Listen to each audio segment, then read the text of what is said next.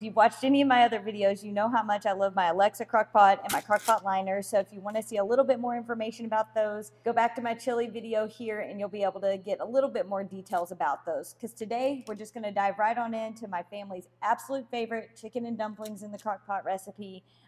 You can't go wrong with this, guys. Everybody likes chicken and dumplings, and this recipe is fantastic, super easy, super fast.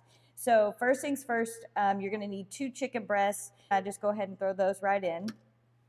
Okay, guys, so the next step is going to be adding in the butter. So for the butter, I use 2 tablespoons of butter. And for the butter, you can just kind of plop it on top of the chicken breast, no specific place to place it in the crock pot. And then the next step is going to be adding the cream of chicken soup. So I use 2 cans of cream of chicken soup, and these are the 10.5-ounce cans, guys.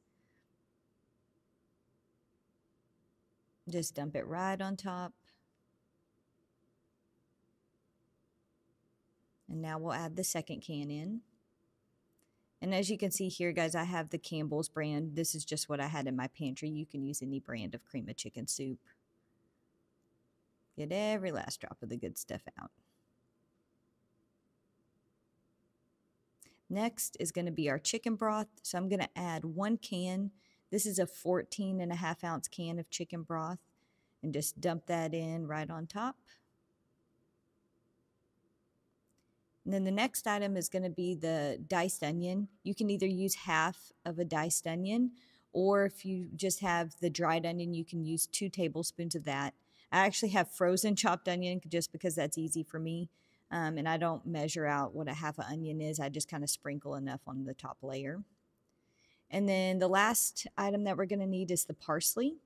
So here you're just going to use 1 tablespoon of dried parsley. And once you kind of get your tablespoon ready, I'm just going to kind of sprinkle that directly on top of the onion there.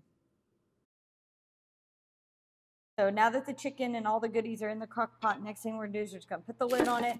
We're going to turn it either on low for 8 to 9 hours or on high for 4 to 5 hours. And then if you'll stay tuned, we're going to talk about next what the dumplings are made of and why they are so, so wonderful. So the last piece of the puzzle is these Grand's flaky biscuits for the dumplings. We're just going to cut these up, put them on top of the chicken that's already done, and y'all, these are going to be so good.